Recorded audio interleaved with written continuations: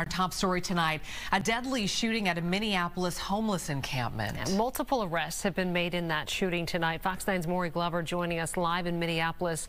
And Maury, this is not the first time this particular encampment has had issues with violence.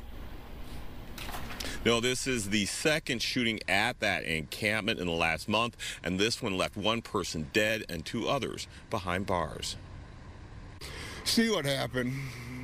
Yeah, it's a shame. Violence erupts at an encampment in South Minneapolis on Tuesday night. Makes me want to leave. How come? Just getting too crazy. Crazy down here. Police say they were called to the encampment in Ventura Village around 5 o'clock, where officers found a 45-year-old man with apparent gunshot wounds. Paramedics transported the man to HCMC, but he was declared dead at the hospital. Police say they arrested the suspected shooter in the encampment and recovered a gun nearby. A second man was also arrested, but it's not clear how he was involved in the shooting. Right now, the circumstances around the shooting are unclear, but investigators are currently working to determine that. Police cleared the camp while officers processed the scene and brought in a Metro Transit bus to be a warming house. The city was supposed to close the camp on Thursday, but decided to postpone the move until next Tuesday to get more community members into housing. There's 180 people and only so much that can be done in 5 days. Realistically, not that much that can be done in 5 days, especially without more help from the city. But some neighbors say the encampment has been the source of ongoing problems, from trash to another shooting and even a baby found deceased in the encampment back in October. And they say it can't be closed soon enough. I'd like to see the city come and get this out of here and hopefully try to find these people someplace to go, but this camp is not good for the neighborhood. It just needs to be gone.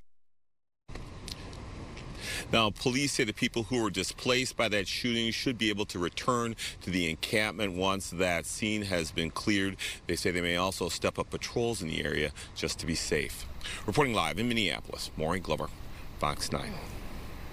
New tonight, dozens of people packed the street playing music and holding signs in a show of support for a controversial Minneapolis encampment. They don't want the city to close it down. This is a new view from above that camp where a man was shot and killed last night. The city of Minneapolis had planned to clear it tomorrow. Now, that's not happening. David Schuman found out what's behind the delay and what's next for the site. Minneapolis police have become a common sight at Camp Nenukasi, an encampment in the Ventura Village neighborhood. A man was shot and killed there Tuesday.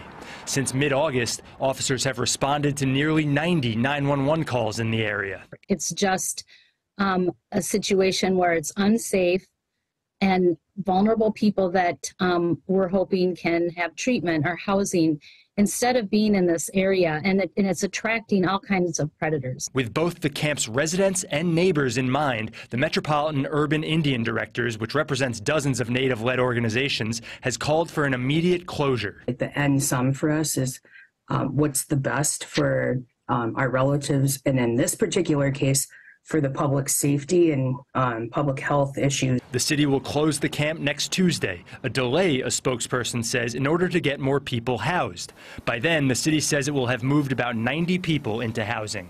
Hennepin County's outreach team has helped dozens as well. The success of this model is that they really are where people go and people trust. They build trust with folks. Still, the camp's believed to be home to up to 180 people, and it's unclear where the ones who don't move to housing will go. We're not here to demonize anyone in our community.